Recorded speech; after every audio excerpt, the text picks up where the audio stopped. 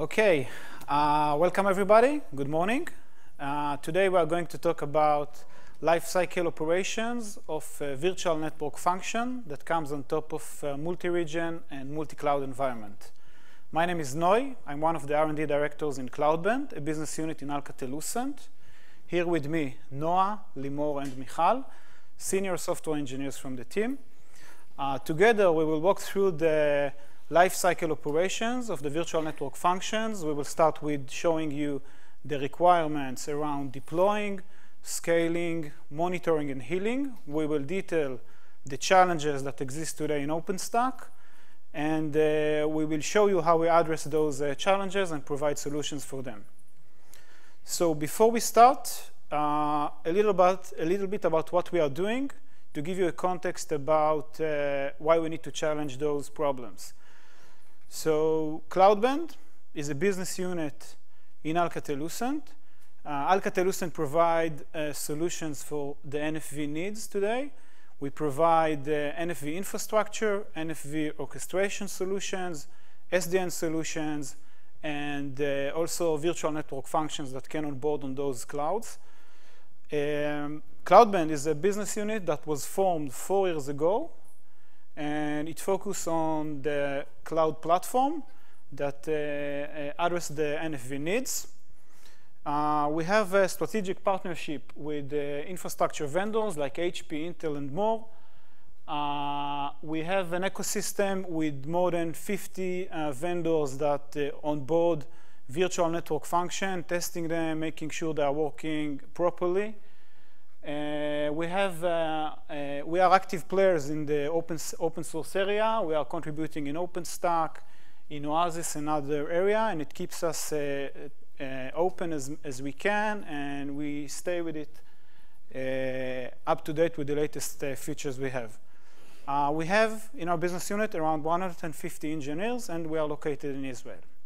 So that's it with the marketing stuff to give you a context. Now let's dive into the challenges and the solutions that we provide.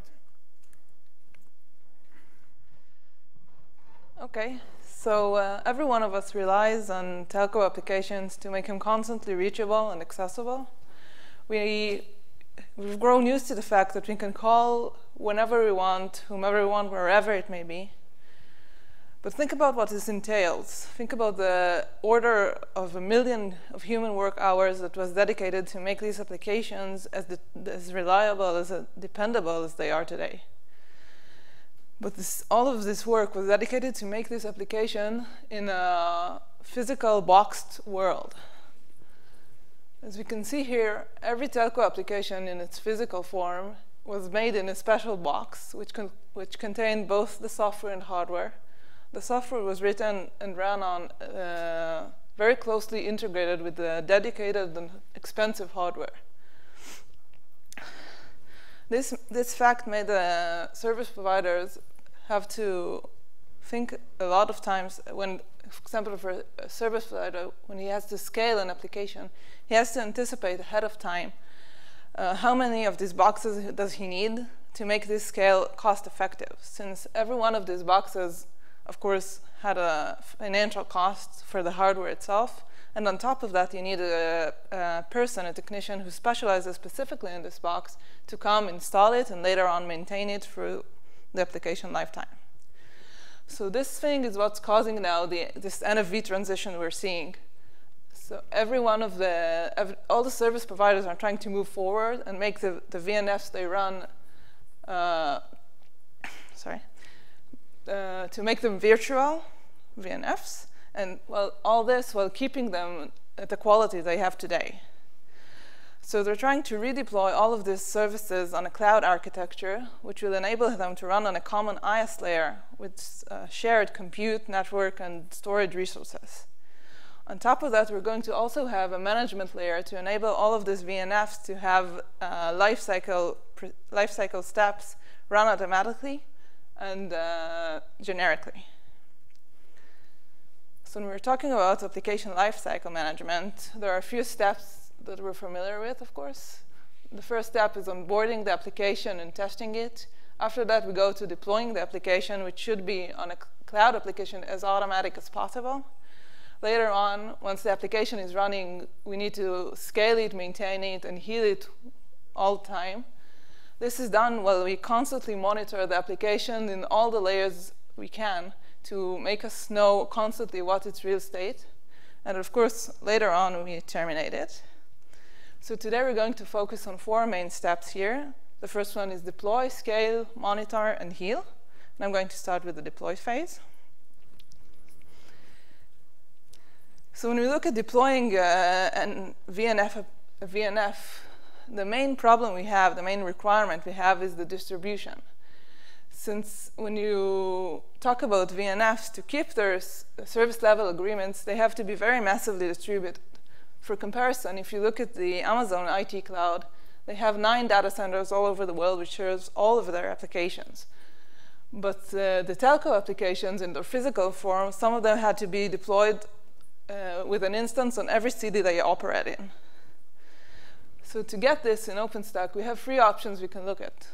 We have the single region option, which is a local data center, so not a lot of distribution there. We have the multi-region option, which has multiple regions all managed by the same keystone for authentication and have the same horizon. This brings us a lot closer to the deployment requirements we want. But there are still some limitations here. For example, the first one is that Keystone, when we want to run it in HA on different nodes, might become a problem. The second one is that if we want to actually have a very massively distributed application, this means that we usually would like a policy placement engine that will tell us how can we optimally deploy it, on which node should we put each resource, and not decide it on our own. So what we're doing in Cloudbend is that we have something a little different here. We have on every data center a separate instance of OpenStack. And we've developed a top-level management layer which can look at it from the top level and see all of the nodes and all of the resources. And once the person wants to deploy the application, he can tell it how will he want to divide it, and then it will tell him where is the best data centers to deploy the resources. So we have the management layer on the other options as well, but this is where it becomes really, really important. So I'm going to show a small demo here of deploying an application. So just going to log into the screen here. This is the Cloudbend GUI.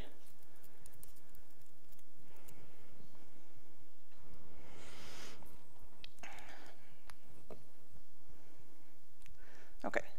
So I'm going to, this application was already onboarded, so I'm going to walk into the catalog here. And we're going to see it in a second. So this is an application of a VNF demo, that's what I call it. It has 3 servers, and each server has 2 storages. We're going to see all of this soon. I'm choosing here the networks and the images you can see here, and keepers. They're all distributed through all the data centers. And now I'm going down to the segment section where I'm going to have it distributed. So I'm going to add a segment here. The first segment is going to be on Cloudbend in Vancouver, right here. And I'm going to add another one, and it's going to be in Tel Aviv. And we're going to divide here the tiers of the application between the segments. I'm going to choose 100% because we have 1 server per tier here, so it doesn't really matter. But you can do it in whatever percentage you want. And this enables you to have an application run in HA on different nodes. So it's useful. So I'm going to deploy it now.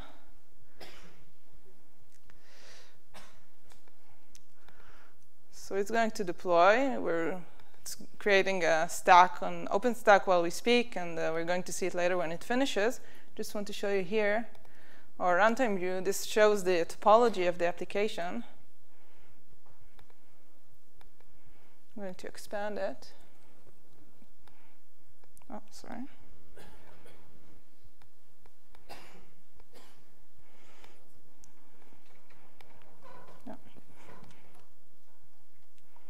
Sorry. Thanks. So we see here that we have 3 tiers. Each of them has 1 server and 2 volumes attached to it. And you can see down below on the left side that we have 2 of them on Tel Aviv and 1 of them in Vancouver. That's the distribution view. So let's go forward. We'll come back to that later. Fix it. Sorry.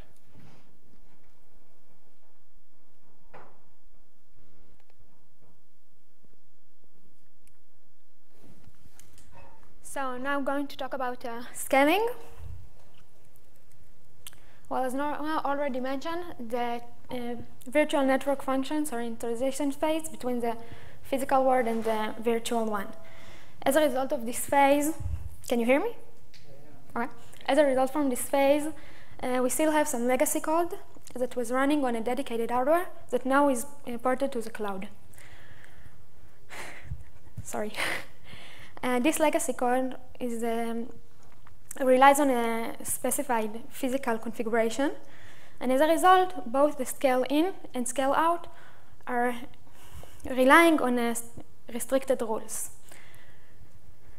For example, the next VM in a scaling group can be different from the previous one. It can require different image, it can require different configuration. Furthermore, another critical requirement is controlling the scaling order or sequence.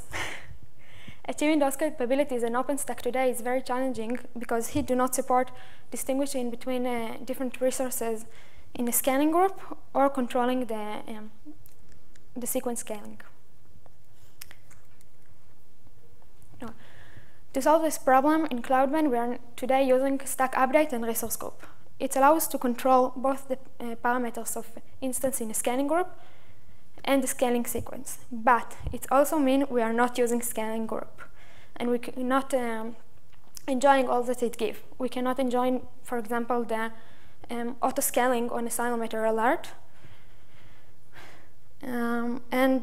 Sometimes update stack can take a long time, and it will affect the time of a simple scaling event. Moving forward, we are now presenting a set of blueprints to give these capabilities to hit. This blueprint includes features like adding index and parameters to adding index and parameters to the scaling group. Okay, who wants to talk about monitoring? Yay, monitoring! Woo! We are now going to talk about monitoring, especially finding the fault monitoring. When talking about monitoring, we need to consider 2 fundamental issues. 1, time is money. I want to find and I want to fix the problem as fast as I can. The second one, at the end of the day, every cloud application is sitting on a bare metal node. That means that we have actually 3 layers of monitoring: the physical layer, the virtual layer, and the application layer. Each layer can generate tons of alerts, and one system event can generate a lot of events on the different layers of monitoring. And I know that knowledge is power, and sometimes I need every bit of information to solve the problem, but too many data can create a chaos and hide the real problem. For example, if I have a bunch of alerts on VMs being down, I can miss the one alert about the host being down, and not understanding the relationship between the host and the VMs will affect the way of finding the problem. Okay, so for monitoring the different layer, we have different tools. We have Nagios and Ganglia for the physical layer. We have Cyanometer for the virtual one, and we have Monasca and different built-in tools for the application. Cloudman collects all the alerts from the different tools, analyze it, and virtualize the relationships between the different layers and the correlations between the alert. You can see over there on the top a sunburst view of the relationship between the different layers. Every data center is actually a slide. On top of that, you have Sorry, I'm so... On top of that, you have the host, the availability zone, and the VMs. Here you can see the connection between the different alerts. We can see here that we have, here, it starts from here, you have a memory load that leads you to a host fall down, which create a lot of VM alerts, which will affect my tier, and eventually will make a failure in my application.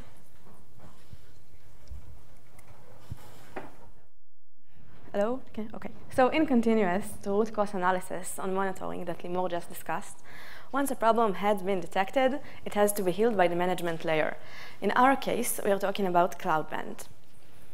It doesn't matter if the problem already affected the applicative layer or it will affect it soon. Let's take one example of a problem that is about to affect the applicative layer but hasn't yet. Imagine a fan is malfunctioning on a physical host. What is likely to happen is that the host will overheat and shut down, killing all the VM hosted on that host. A healing solution that is favorable for such a problem is migrating all the VM to a different host. The placement of such a host cannot be chosen arbitrarily. It has to comply with certain SLAs agreed upon between the telco vendor and his customer, the service provider. SLAs is service level agreements. I'm sure you know. So such SLA can include, as specified here, zero downtime or data backups to make sure as smooth as experience as possible and continuous of service to the customer. For example, let's take service where it's very important. Imagine you're making an emergency 911 call and your call doesn't get through because the service is undergoing migration. Clearly, such a behavior is unacceptable for this kind of service. Healing challenges. So today, OpenStack lacks sufficient support for automatic healing. One of the reasons for this is that sometimes healing flows are very complex. If we take the migration example, we can make it even more complicated by adding a demand for all applicative processes on the hosted VM as much as possible being gracefully shut down. Another requirements can involve reservation of IPs or reattachment of block storage. In a distributed environment, there are even more challenges. The distances between the original placement of the host and the target location can be very big. And that could be problematic if you want the process of the healing to happen fast enough. So, the way you can help the process to be fast is doing some preparation steps in advance. Examples that we are doing specifically in cloud-band, as you might have noticed from what Noah said, we distribute all images in advance, and even we do it very useful for the user. He can deploy the image in either OpenStack node, and we distribute it from there all over the system. It doesn't have to go through our management layer. And another example is the creation of virtual networks. So, oh, I'll hide it. So, sorry.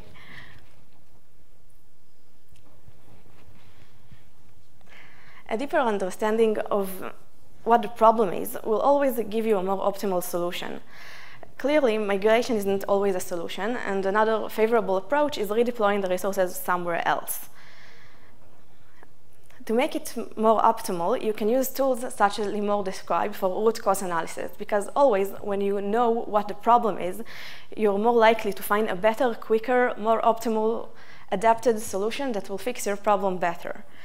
If you're lacking right now the option to find the root cause of your problem, there is another approach that is based on a gradual treatment process that tries different healing solutions in escalating severity. So this is an example here. Once a problem had been detected, you can go to your lightest solution possible that is quicker. So this is an example for such a flow for an application. If you find a problem in your applicative layer or somewhere you don't know, you can start with the applicative layer and simply restart the process. That will solve your problem if it was a software problem, like a deadlock that was pushed in by some careless developer. If that worked, wonderful. If it didn't, you go on to the next solution in a higher severity. You can try to reboot the VM. If that worked, excellent. If it didn't, you can try redeploying the VM somewhere else. And if all else failed, you can go to the old world approach and just call a human. So what we are going to show in our demo very soon is a solution based on two OpenStack tools, Convergence and Mistral. Convergence is a set of blueprints in Heat project that is aimed towards fixing a stack whenever it is different from its template for some reason, usually a failure. Like if a service is in error and it should be up by the template, because obviously you don't want to deploy a server in error, then it should fix it in some way and get it back up.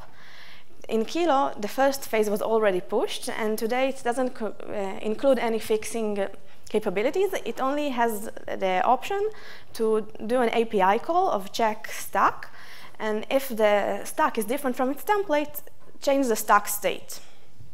Mistral is the workflow engine of OpenStack. It allows you to write a complex healing flows that fits your application as best as possible. So let's see the Mistral workflow. This is our Mistral workflow. It's a very simple one. It's written specifically for this demo. What we are doing is simply checking every minute if the stack is OK. And if it's not OK, we will update the stack with update stack, which is an API in Heat. We check if it's OK with the convergence tool that was described. So the demo will shortly start, and I will explain you the rules, and you can scan now. So what we're going to do now is demonstrate how we automatically heal the application. So I need the audience assistance here. I need everyone to take out their cell phones and go open the browser and go to this address. You will be asked to enter your name and company name, and then you will get the game view where you will have to hit on those small Linux penguins. Every time a blue one comes out, you need to hit him on the head. Every penguin represents a VM or a volume in our system. You will see it live happening. We have a scoreboard, and the winner will get a North Face fleece with the CloudBen logo on it. So go ahead. I'll give you like 20 minutes to go inside, and I'm switching to the scoreboard view with the runtime view. 20 seconds. 20 seconds, yeah. Sorry.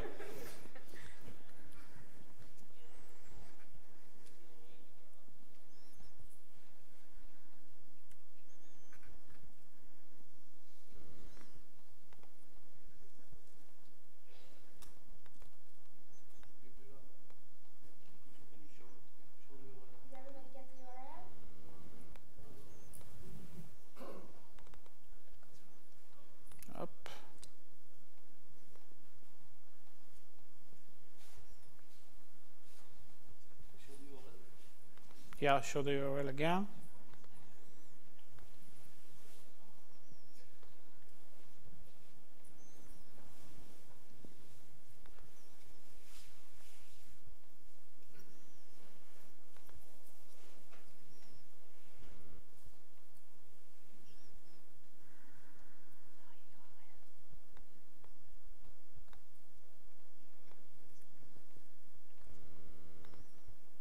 You can start play, by the way. I think you can already see the, okay, now we can see the players.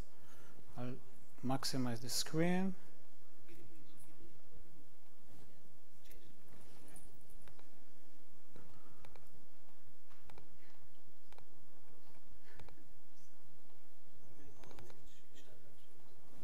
Okay, so, okay.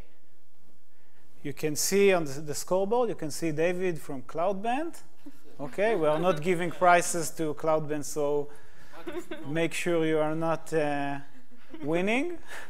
We have second place. Okay. Who is done, by the way? He's focusing on the game. So the minute one of the VMs or the volumes will get 200 hits in total, it will go down, and then we will see the Mistral workflow automatically heal the VM or the volume. So I think it will take like another half a minute. One of the volumes has already 150 hits.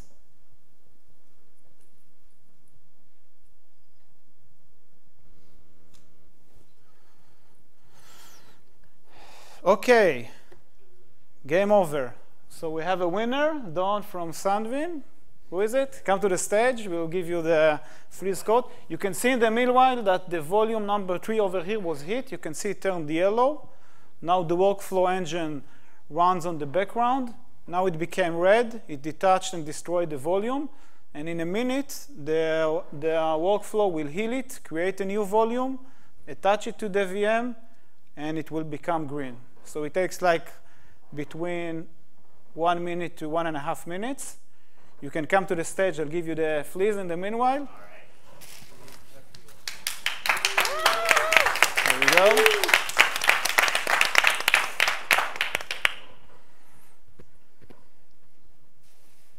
So as we said earlier, there is a cron job of Mistral that what it's actually doing is checking the stack in the background. And if it recognizes a failure, it runs an update stack. The update stack actually fixed the problem in the topology and create a new volume. So sometimes it takes more than a minute.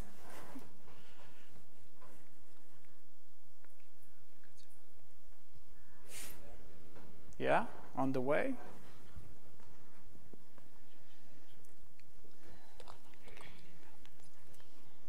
Try to refresh maybe.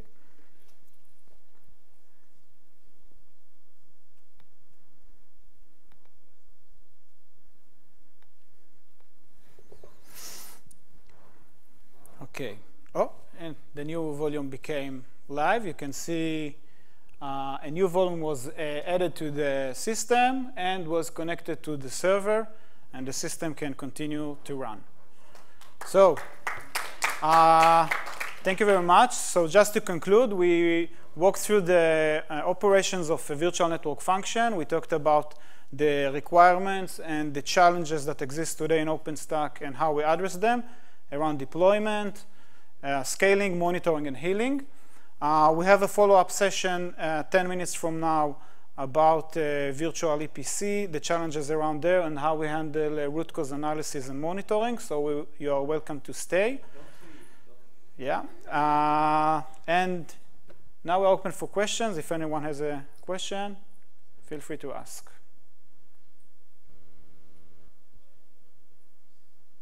Yeah. I have one question. You said that you mix up different type of application components in one scaling group. Yeah. And now to ask for enhancing the scaling group capabilities, there would be another alternative that you basically only put same type of components in one scaling group, then you don't even see that problem that you explained. So. The question is, why didn't you think about using multiple scaling groups for individual components? You want to answer that? The problem wasn't the different component. The problem was that we need different parameters or configuration in each one. It can be like 2 VMs that have the same image or something, but they need different configuration. So virtual network function, usually a scaling group, doesn't really represent a virtual scaling group, because the 5th VM is not necessarily similar to the 4th VM. It might include different image, different configuration.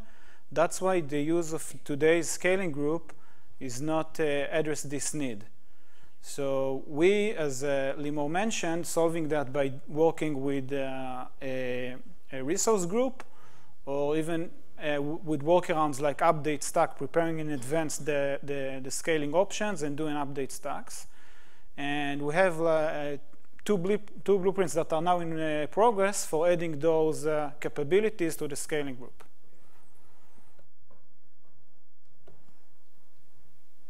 Okay, thank you very much.